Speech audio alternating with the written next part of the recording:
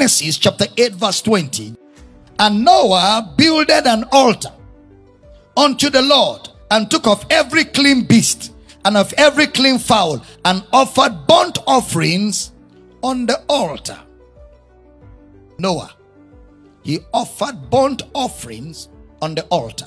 So the key thing there was, when worship was done, it was done on an altar. When worship was done, it was done on an altar. An altar is a place where you offer animal sacrifice. So this place I'm standing now is not an altar, because no animal has been sacrificed here. All these people that keep talking about altar is because they don't even know what an altar is. We don't have altars. We have platform. This is a platform.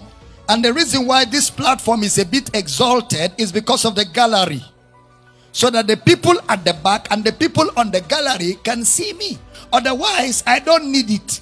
I can as well stand here and talk to you. Standing here doesn't denote me. Do you understand? I don't need this except for view. Otherwise, we don't have altars. An altar is a place where you drag your goat. Once every year, you bring it so that the high priest can offer it for your sins. But we already have our goat on an altar. On a hill far away stood an old rugged cross, the emblem of suffering and shame. That old rugged cross was the altar. And our animal was offered there once and for all. And that was the end of that altar. We don't have altar again. So when you hear people say altar versus altar, tell them over my head. Not for me. I have no altar versus any altar. My altar settled the matter. Long ago, the old account was settled long ago. The record clears today that he washed my sins away. For the old account was settled long ago. So in the Old Testament, worship was offered where? On the altar. What is the meaning of altar? A place of animal sacrifice. That's the meaning. That's the Bible meaning of the word altar. Where the pastor stands is not the altar. It's podium. And you don't need podium if there are no people looking for where they can see you well. There are things we just assume. Just like the word rapture. Someone say, are you rapturable? Be rapturable. And then when you read the Bible, you won't see the word rapture. It's not there from Genesis to Revelation. There's no word rapture in the Bible. See? And people just use it without knowing what it means. For instance, when you see the word resurrection of the dead in the Bible, or quicken your mortal body, that is rapture. If the spirit of him that raised Christ from the dead dwelleth in your mortal body, that same spirit shall quicken. That quickening is what theologians coin as rapture. So Christ in you is rapture. Except you don't have Christ. If you have Christ inside you, you will be raptured. Rapture means resurrection or mortality swallowed by immortality. So once you are born again, you are rapturable.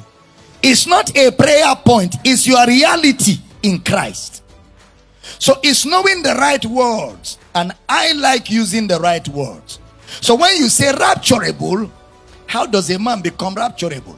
The spirit that raised Christ from the dead gave birth to that man. Romans 8:11. So that makes that man rapturable. Romans 8:11. So it's good to use the word that the Bible uses and find out what they are used for. For example, it takes a while to unlearn some traditions. And some people will never unlearn it for life. You know, it's like the tradition of when we just say, let us pray. Everybody closes his eye. There's no verse in the Bible that says close your eye when you pray. It's not a verse in the Bible. It's just a tradition. To avoid distraction, we close our eyes. It doesn't mean that if you open your eye and pray, God will not answer. No, God will answer. Whether you close or open, as long as you are concentrating, you are not distracted. So to avoid distraction, we close our eyes. But if you won't be distracted, you open your eyes. Mengoloto, Kaledeboro, Katingalaya. Somebody say, how can a man of God be praying with his eyes open? Which verse say the man of God should close his eyes? He said, these people, this church, these people, they don't have fear of God. They were all praying. See, their eyes were shining like this. Shouldn't we shine our eye? You want to steal our phone?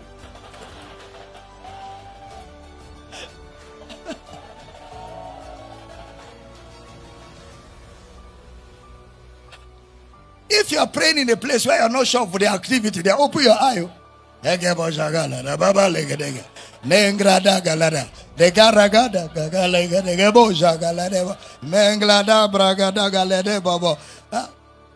Pray and live safe. Or you praying for somebody you don't understand the way he's behaving. You open your eye, tell him close your eye. You can even lay hands on him and check his pockets to be sure there's nothing inside that can harm you. Haven't you read Watch and Pray? Watch.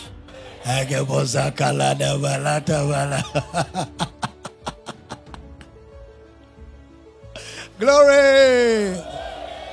So there are times you pray and open your eyes. And there are times you pray and close your eyes.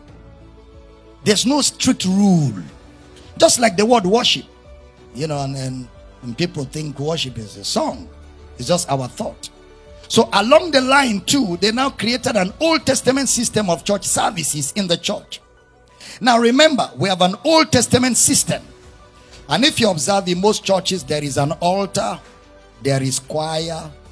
All this is borrowed from the Old Testament module.